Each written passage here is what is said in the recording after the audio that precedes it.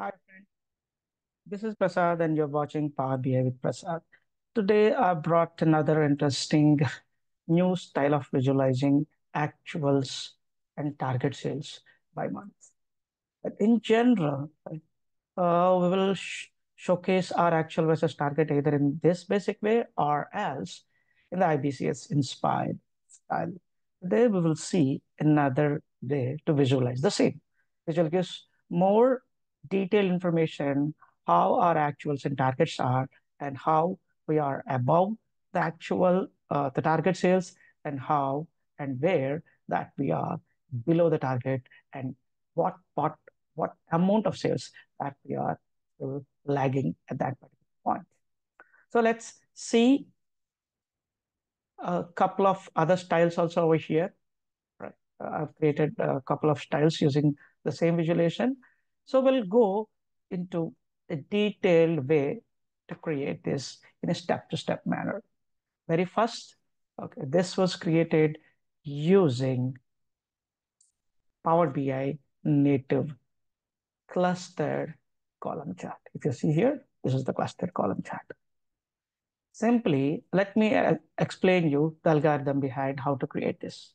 It's very simple. If you see here, I do have two different columns. Right? One is showing the actual sales, and the above here, I was trying to show the target sales. It's simple like this. Try to understand in this way that when your sales is above the target, so show your actual sales and the target. When your sales is below the target, then show the target value and your actual sales. This is the inner logic behind how to create this. And stay up to the end of this video. I'll tell you the key point where you convert this visual to this. Right. I'll explain you in detail with showing the measures, how I created this. Simply, I have taken three different measures. If you see the visualization, I have taken month as an axis, and I'm trying to show this particular actual versus target using these three measures. One is actual sales, one is target sales, one is above target. So let's see in detail what are those measures.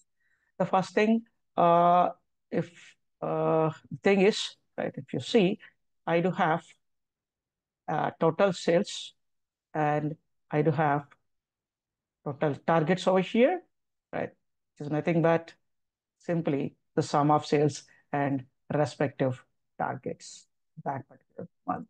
So let's, using this particular base measures, let's understand how we created this. If you see here, I'm not showing all my total sales at every point of my axis.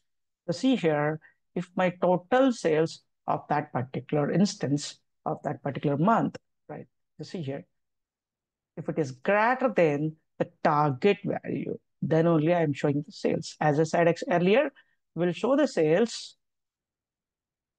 when the sales is greater than the target. So this first basic column.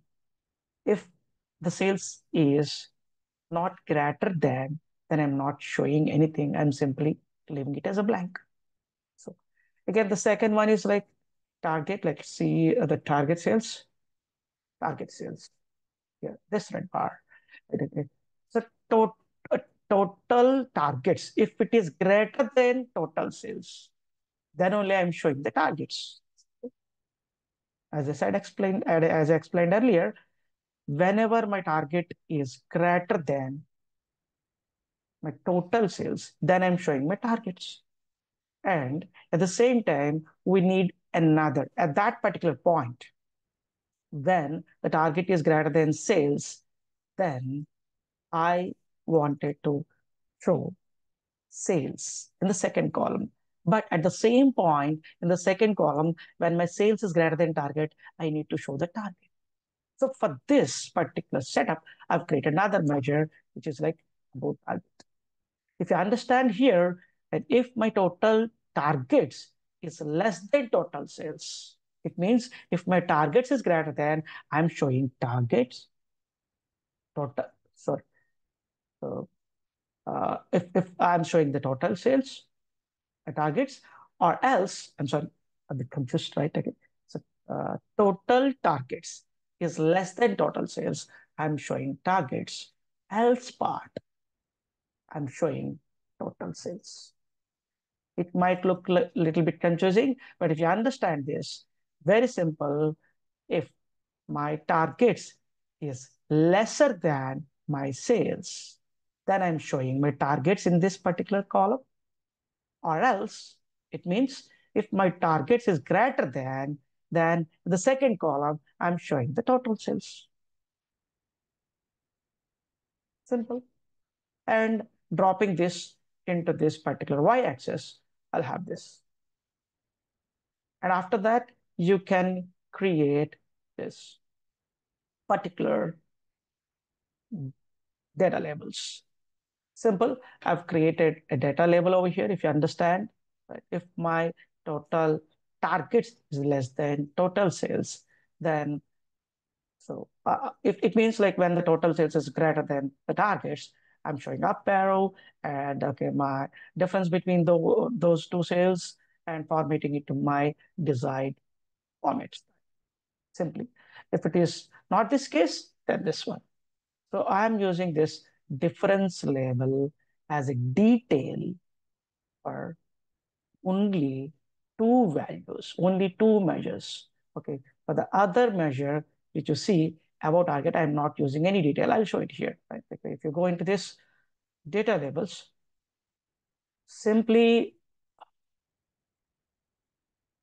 the actual sales, I do have a value, which is nothing but sales value.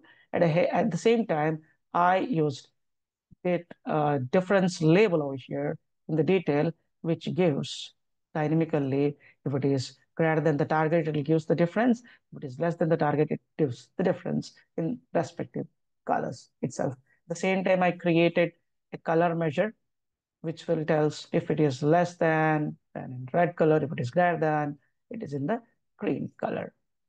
And at the same time, let's see how I made this particular visual from this one to this particular style. So before that, okay, we need to go with some coloring. So columns for actual sales are being used dark green color for both the borders, right? Okay, for this one and the fill also. For the other one, the targets, if you see here, for the borders, I've been used dark red and then a light color for a thinner value. But for the other one, this one, right? If you see this, I've been used white color to fill and then I've used the dark green color for the border. At the same time, this particular visual to transform this into our design, the key step that I told that I'll explain in the end is lies in the layout option. Again, you can have this layout option after February 2024. This is the latest update that we got recently. So if you see here, so the space between the categories, space between these categories, I want to increase to 20 points firstly. So the space between these categories has been increased so that we got enough room. The same time, I want to make space between the cities. Means we do have cities. This is the cities clusters. I want to make the space right 200. It means they'll get overlap. So this is how we can create this kind of visual. So at the same time, right, I hope, let's see, the data labels also. For actual sales, we do have the same. For targets also, see if you say I have the same, the target value, uh, value at the same time, the target value at the same time, the difference from the target to like actual sales, right? And in the about targets, if you see, I didn't use any detail because I want to have only that particular part, whether it is the target value, whether it is the sales value. So it clears a clear indication. So this is my total sales, and it is it is greater than this target sales, which is 127K, and the difference between these two is 52, which is greater than the target. And at the same time, by modifying, all right, couple of things, you can have a dynamic title, a subtitle, and at the same time, you can create different variations as per your wish. At the same time, just keep in mind that the axis that you do have here, the y-axis, generally, right, the maximum value will be always equal. But if you wanted to have enough room to show the data labels, increase the y-axis to a little bit. Either you can do it dynamically by creating a measure, or simply here I used a static value. But in general, you want to create a dynamic measure to have some room over here to show the data label to the maximum value also in a clear way. Hope you like this. Please like, share this particular video, and I'll come up with another interesting video.